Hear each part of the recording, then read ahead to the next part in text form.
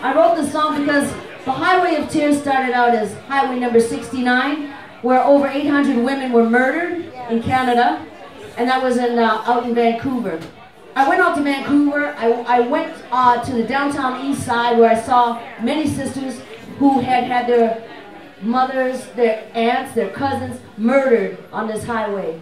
And so I decided this is a crisis. If this was 800 white women and not indigenous women, this would never happen. This is a crime against humanity. To think that these crimes still remain unsolved, and really when you go back in time, it's thousands and thousands upon thousands of women who have been disappeared. And if you look every week, there's some young Native woman disappeared, and other women of color, and white women, but it's a crisis.